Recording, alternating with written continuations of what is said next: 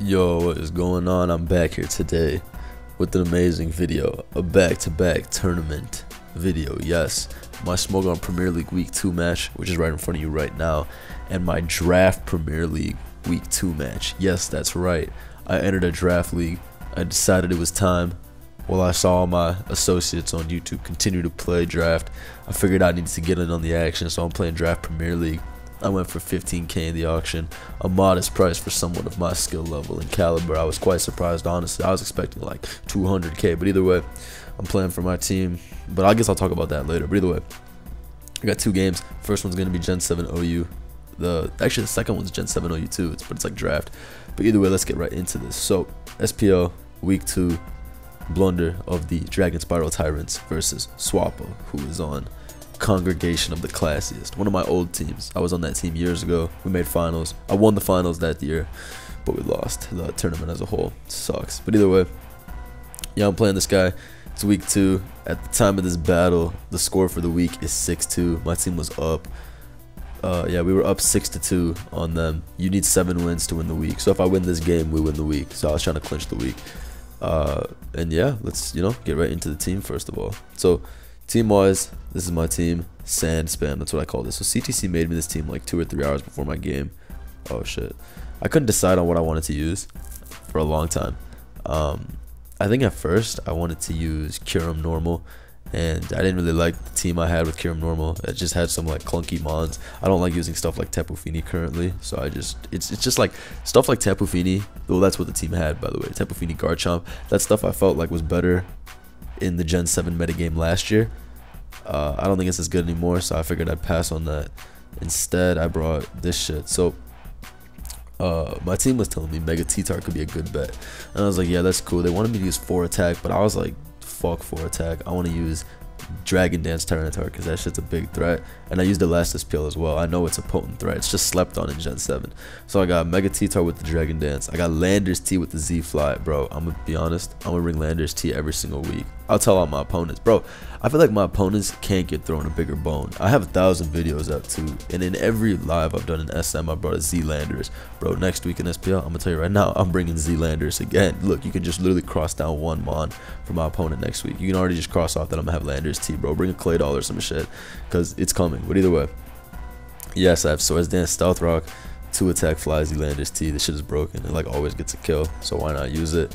Ferrothorn, that's the water resist, main Ash Grand check, Spike support, Tornadus T, physically defensive, Kartana check, Bulu check, all that stuff. And now this is the cool part, the Rotom Wash Victini double scarf backup. So originally we had an Excadrill over Rotom Wash, because Excadrill plus T-Tar, that's always a good core. But at that point it was 3 setup sweepers in the sand, which is really weird. And I don't know if any of you remember, but I had a very old team I used last SPL. It was a very successful team. It was triple sand setup, Dragon Dance Tyranitar, double dance Landers T, and then SD Excadrill. I already had a team like that. I felt like I didn't need to have another team with triple sand setup. It's a cool little gimmick, but like, how many teams can you really, how many formations of a team can you make where the same 3 mons have to set up, So I figured it would just be an inferior version.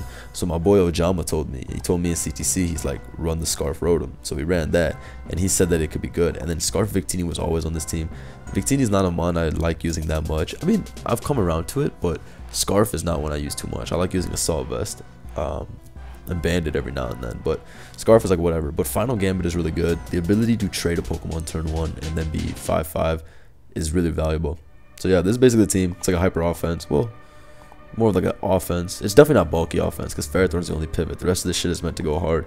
But yeah, let's get right back into it. Oh wait, before that, I gotta say the agency merchandise is still live for the next week. Don't sleep, don't sleep. We got agency orange, agency blue, agency green, premium canvas hoodies with the embroidered detail. Go get that, go check that out. It's gonna be here just for the next week, and then it's gone. Don't be a kid, don't sleep, because kids take naps. Don't nap on this merch. Go check that out. Got crew necks as well. But anyway, let's get into the replay. Hold on, how do I change that? Okay, so yes, my opponent, sorry the intro is so long, but fuck it. So Swappa's team: Charizard, Landers T, Victini, Heatran, Kumo, Serp. I watched so many replays. In general, I knew this team when I saw it, but I saw this team used before with Rotom Wash over, or was it, no, it was Tapu Fini over Serp or something like that. or maybe Rotom Wash over Surf. But I've seen the first 5 together. So Triple Fire is some new strategy that has become amazing in Gen 7. I don't buy it. I think it's kind of like cheesy. Just trying to overpower with fire types. Hope you don't run into like Heatran or Toxapex or whatever the case. But if you don't, you can usually have a good matchup. So I knew off the rip his team was most likely going to be Zard Y. But the rest of the sets kind of had me surprised because I was like, you know, Heatran could be the rocker, or Landorus T could be the rocker. Victini could be Scarf or Choice Band to take advantage of Charizard's Sun. Komodo, even that could be the defensive rocker. Serp could be Scarf. So it's like he had so many different options from like all these mons could have had different sets besides the Charizard, which I was very sure was why. But like looking at the matchup, I was like, damn, he has a lot of surprising stuff.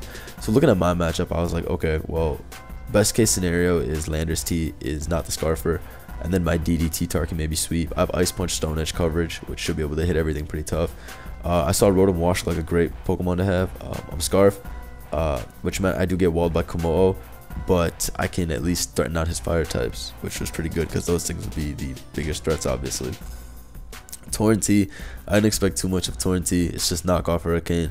Ferrothorn was only going to help me if I was able to Thunder Wave something, which was more than likely possible because he has a bunch of mons that want to come in and scare Ferrothorn out. But if I bring this thing in on Serp or Landorus T, I can probably just Thunder Wave. Spike's probably not useful. He probably has double defog anyway with Charizard and Serp, and probably even Landorus T, seeing as he has these 2 big Stealth Rock weeks. And my Landorus T is Stealth Rock Z-Fly. I knew that was going to get a kill for sure. So anyway, I look at my matchup and it looks like Victini is useless. It's walled by like everything. It's walled by his Victini. It's walled by his Heatran. It's walled by his Komodo. I was like, time to lead off and get my final Gambit turn 1. So he leads off with Landorus T with a DaBaby nickname. So I knew I had to destroy this shit turn 1. Turn 1, I go for final Gambit. I get rid of it. And that was pretty good because, you know, that was one of the big things that could have stopped my Tyranitar. I don't find out the set, but I was hoping it was Stealth Rock. He goes into Charizard here. I basically go into Rotom because I killed the ground type. What else am I going to do? He goes into Zard, maybe predicting Tornadus T, maybe predicting Landorus T.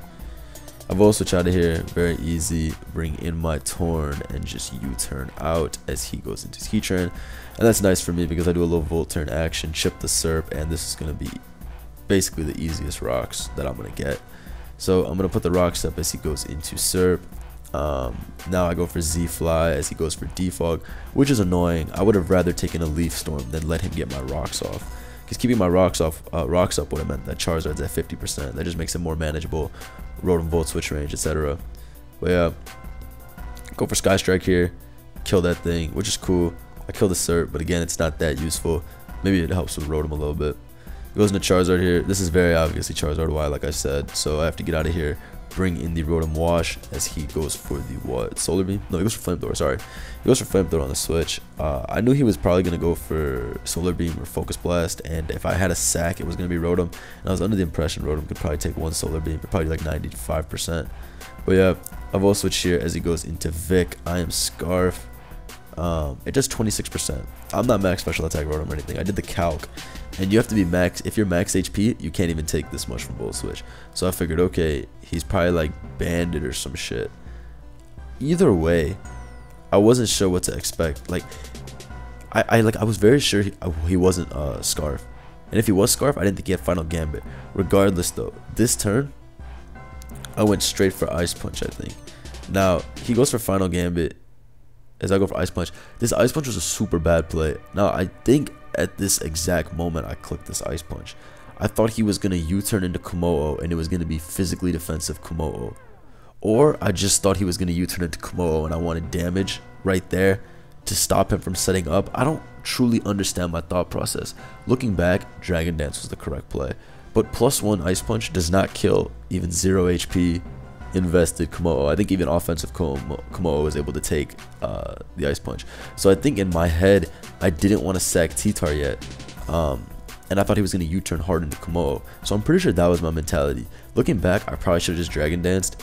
And you'll see why in the next coming turns. But I don't know. I really thought he was just... First of all, he wasn't max HP, so I didn't think he would have Final Gambit. The whole point of Final Gambit is to have a lot of HP. But he doesn't have any HP invest. But he did have Final Gambit anyway. So I was hella confused.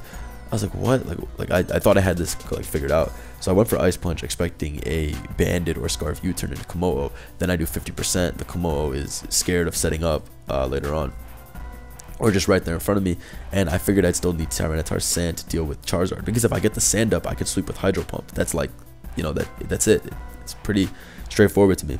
I just wanted to keep the Sand to cancel out the Sun, so Rotom's Hydro and Hurricane was more accurate as well. It was all part of it, and just weaken the Flamethrower. Like, I needed the Sand. That was the bottom line. But either way, he brings in Kommo-o here, and this basically confirms to me this is probably an offensive Kommo-o, and I was like, okay, that makes sense. So he goes for DD here, he sets up. I go for Ice Punch trying to get the chip. I do 60%. Like I said, +1 wouldn't have killed. But I freeze him. And I was like, oh, that's tough. That's tough.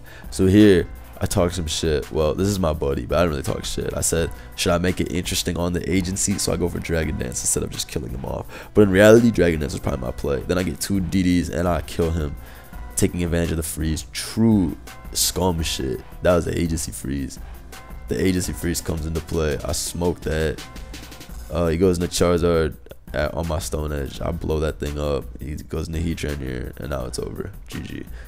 Yeah, that sucked for him, honestly. Okay, so back to here. So say I didn't freeze, he would have been at 34%. He told me his set was Close Combat, Ice Punch, Thunder Punch, Electrium. I knew he was gonna have CC and Ice Punch or whatever, but what plays would I have made in this current situation? Well, he's not gonna go for the Z Electric here. He's more than likely just gonna CC. Either way, I think I would probably go into my Ferrothorn on the +1/+1, because as I said, I still do require my Sand to win this game. So here's what I would end up doing. I would probably go into my Ferrothorn this turn. Let's say he Close Combats, okay? So what's it called? Rough Skin? Oh, sorry.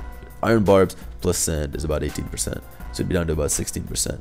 I would then go into Landorus T after my Ferrothorn is sacked. Landorus T would put this thing at -0. He has Ice Punch, I know that. I would pivot into my Torn T. He would die to Helmet plus Sand. This thing's out the way. All it does is kill Ferrothorn, okay? And then at that point, I would switch the weather and sweep with my Scarf Rotom Hydro Pump. I'm very convinced. And even then, it's not guaranteed that he has a win, because if I change the weather, my Landorus T can take a Flamethrower, put up rocks potentially, go for a fly, whatever the case. And if Sand is up, my Torn's Hurricane is 70%. So I think regardless, I still had a good shot winning this, because I would have just sacked my Ferrothorn and got out of this alive. Unless I intimidated him with Landorus T, and then he predicted me to predict his Ice Punch, go to Torn, and then he went for Z Gigavolt Havoc. No fucking way, though. It wouldn't have happened. So, yeah, it sucks, but I'm pretty sure I still had the outs to win this more than he did. So, either way, it's tough for him because it took him out immediately. He could have done some shit, but I don't know. I felt like I still had a good shot. Either way, tough for him, great for me. 2-0, Dragon Sprout Tyrants win the week. We crushed our opponents this week, 9-3. We're like number 3 or 4 in standings now, which is okay. But I'm 2-0, which is cool. I mean, some moons hella easy.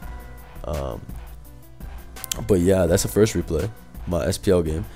Let's get into my draft game. So draft Premier League, Blunder versus Vino. Oh shit. My team for this is called the Bibs. Yeah, Bib Arrows. Crazy. So this is Gen 7 as well. Oh, let me change the sides. You can see we have like the same team basically. So I've never played draft until today, or when I played this game last week. I've never played draft. And in draft, what you do is you pick from like a pool of Pokemon, and you like know the pool your opponent has. So I think we each had like 9, and then we each had 9, and like 6 of them were the same or something. That's why he has like a Rotom Cut. I didn't have access to Rotom Cut, otherwise I would have brought it. Because look, his whole team gets smashed by Rotom Cut, so I would have used it for sure if I had the opportunity. But no, we have like 9 Mons each, and you pick 6, so it's pretty obvious we have like the best ones, like Gren, Lopunny, Latios, all that. But anyway, yeah, I'm using this team. My teammates built for me. I think my boy Sky built it. I don't remember. Either way, they passed me this team. They said, try this out. And I was like, okay. So in draft, basically, you know what's coming. Or you know, you have a good idea of what you're probably going to face. And then you can also tailor make your sets to dealing with the opponent's team. For example, my Latios, it doesn't need Draco Meteor in this game. It has Thunderbolt, Ice Beam, Shadow Ball, Ghostium Z. Thunderbolt and Ice Beam is the good coverage for Torn, Greninja, Rotom Cut. And then Shadow Ball with Ghostium Z is able to one-hit KO Metagross, so it's a cool tech. The rest of my team, Greninja, by the way, has to be Torrent. It's not allowed to be Battle Bond or Protean.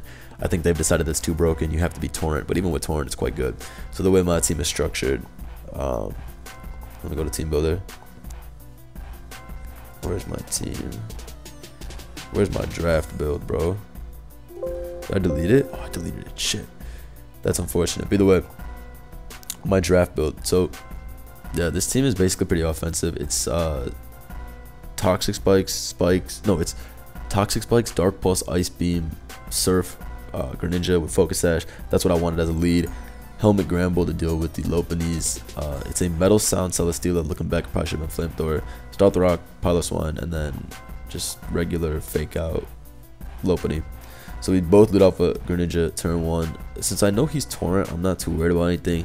I just go for a Toxic Spike turn 1 because I know putting this up will be great.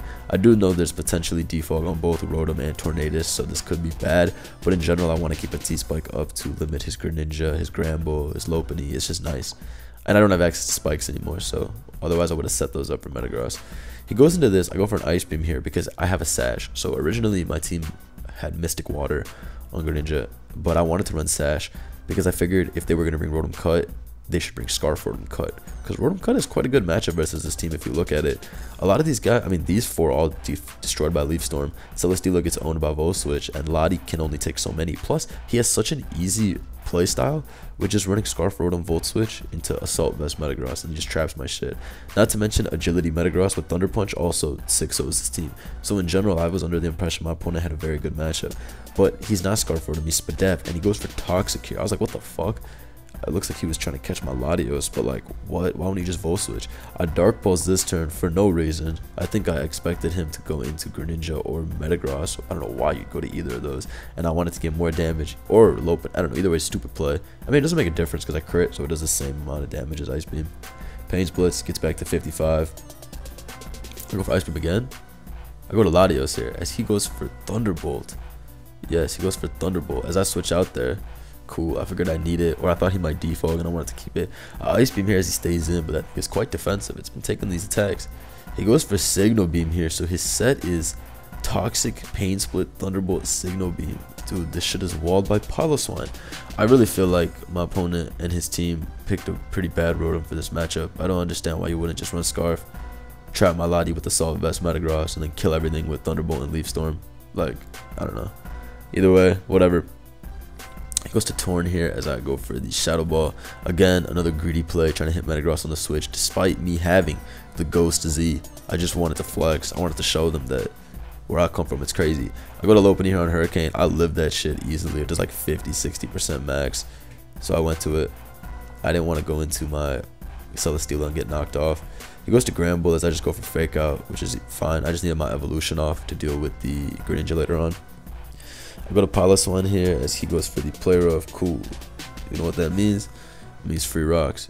Yeah, I go for free rocks as he goes for the Rest. Now here, I believe I predict Gren to come in or Rotom. He goes to Rotom. Here he does some crazy shit. He goes into his Gramble, and I go for Surf. I don't know what he expected. And I do 54%, which is nice damage. I'm in Torrent now too. He sacks Rotom, so he really just donated me a ton of HP on Gramble. He messed up there. Now he goes into his Tornadus, but unfortunately, because I'm Sash and not Mystic Water, I'm gonna barely miss out on the KO. However, I still think Sash was a superior item in this battle, just because it did allow me to stay in on the Rotom and go for the Ice Beam and all that. If I was Mystic Water and he was Scarf, I would have looked stupid if I just sacked my Rotom. So I think I made the right play. Either way, here moves my T-Spike, which sucks because I didn't get to Poison Gren or Lopunny, but it's fine. High Jumping on the switch to Gramble. High Jumping here again, I miss. It doesn't matter, honestly. I only High Jumped there because I wanted to hit the Metagross if he pivoted into it. Another greedy play, unnecessary. It doesn't matter that I missed a High Jump kick. You can argue that he should have hit Hurricane, even though that's 70%. This is 90, but whatever. And so that would have done 50 anyway. Yeah. Now I just frustration, knock him out, and then I live on 1 HP, which is great. At least my Lopunny survives. He goes into his own Lopunny. I know he's gonna no balls, go for Fake Out. I mean, I just know he's not gonna double there, because he might be thinking in his head he's gonna sack 1% Lopunny, but I have like the biggest counter to this. I double out here into Latios. It's quite obvious he's gonna go into Metagross. I wanted to stop all potential setup opportunities. Looking back at it, I probably should have assumed to set Stealth Rock because nothing else can run Stealth Rock on his other 5 Pokemon. However, I wasn't sure if he would even run Stealth Rock. I also thought Agility had quite a good matchup versus me. Agility weakness policy, phew, crazy matchup. So I thought he could run that, or just even agility Z move or agility life orb. I don't know. You don't need to run rocks. I mean, it's like whatever versus my team. Either way, I go for my Z Shadow Ball here. I think it's insane that he stayed in here. Yeah, I mean, the fact that I had Shadow Ball, I feel like made that so obvious. So I really expected him to have just go into like Torn as a sack, or Lopunny, or like Greninja, unless he expected me to go for like Thunder or some shit. I don't know. Either way, I think this is like extremely obvious. Plus, it's like I don't know. Maybe he just had Shook. I don't mean to be like shitting on this guy or anything. I just think it was so obvious. Either way, it lets me kill his Metagross, which is clean. At this point, the game is completely over. I can safely sag my Latios to Dark Pulse, knowing this thing cannot get Battle Bond and turn into Demon Ash Greninja. Going to Granbull, which is funny enough, going to be able to pick up a kill with Play Rough as he stays into just Dark Pulse. Maybe he's Scarf or something, I don't know. Maybe he doesn't have a better move. Goes into Torn here. I don't want to die to Hurricane, so I go into Celesteela.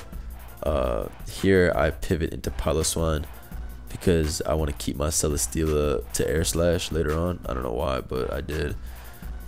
He goes for Inferno Overdrive. That was a fire play by me. I mean, I knew he'd have Heat Wave anyway. I shut on the switch, get a little chip, pivot into Granbull on the return. Granbull is really hard body.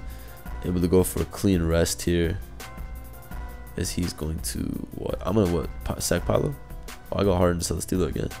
No fucks. I dodge Hurricane. I have some special attack invest, so Air Slash is going to be able to Twick KO. Yup, Air Slash here as it goes for Taunt, Heat Waves. It doesn't do too much at all. Yeah, only half. Air Slash again, knock him out. And that's going to be a dead Tornadus. He's going to go into his Lopunny, and then I'm just going to pivot around, going to max HP Granbull, make him -1 attack, back into Celesteela, return, back to Granbull. He dies, and that's that. So, put on a 2-0 clinic this last week. SPL, win. Draft Premier League, win. I'm nice, 2-0. That's real agency shit. Cop the merch right now because I just 2-0'd victory.